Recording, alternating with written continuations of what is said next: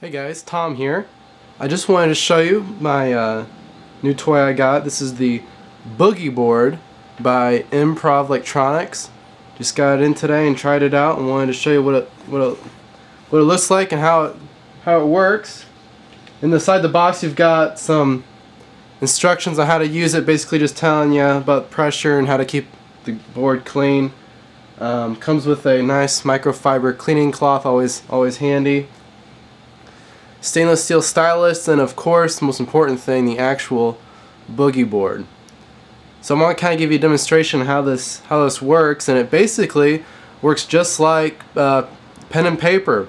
In all reality, the surface is touch sensitive, so the stylus is not actually applying anything to the surface, it's just applying pressure. So you can write anything with anything, including your fingernail or any other type of object.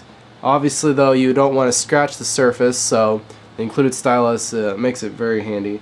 But yeah, so I mean, writing is very easy with this. It takes very little pressure to get a result.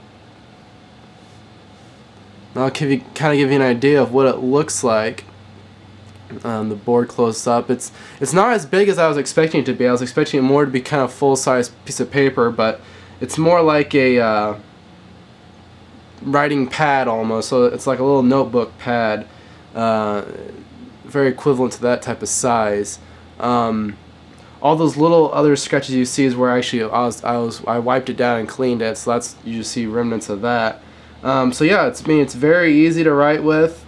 It takes very little pressure, and as you can see with that Y there, the thickness of the line does actually vary depending on the amount of pressure you place. So we'll see if we can get a nice close-up shot of how this looks.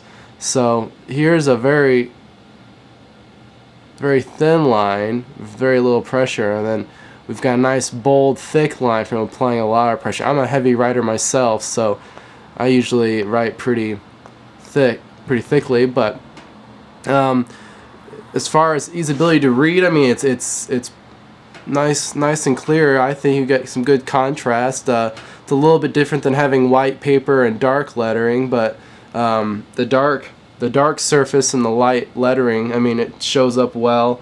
The object is not backlit, so it does take ambient light, so you're going to need to read just like normal pen and paper. As far as battery usage, the device requires no electricity to display text, or when you're writing text, there's no electricity used.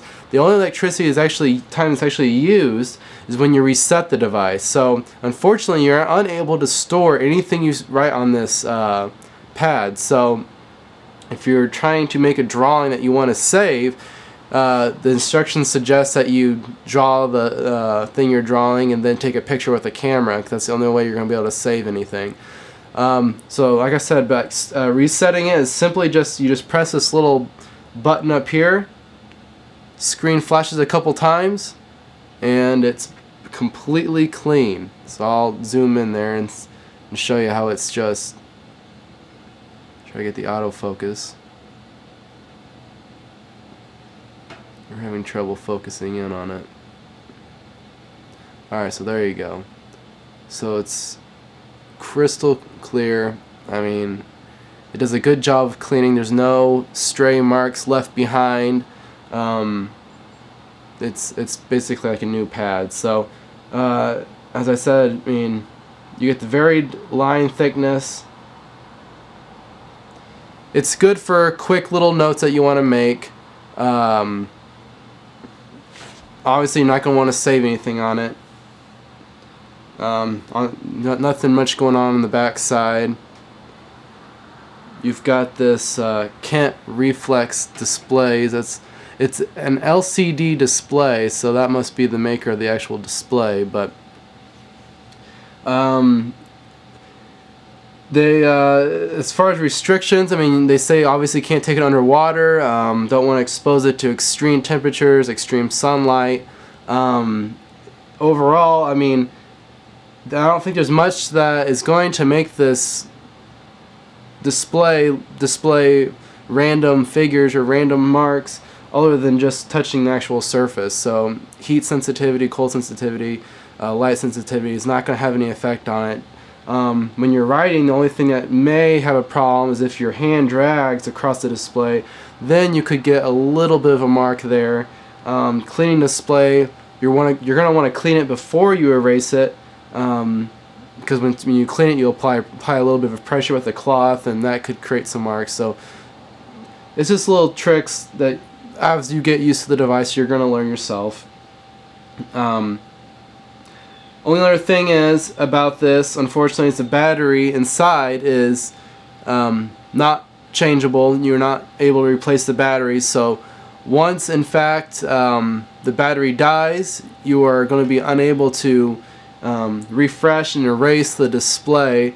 So when you press that button and nothing changes, then unfortunately your battery's died and the device is essentially worthless unless you have your master artwork on the display.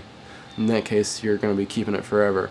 So all in all, that's the Boogie Board LCD writing tablet. Thanks for watching.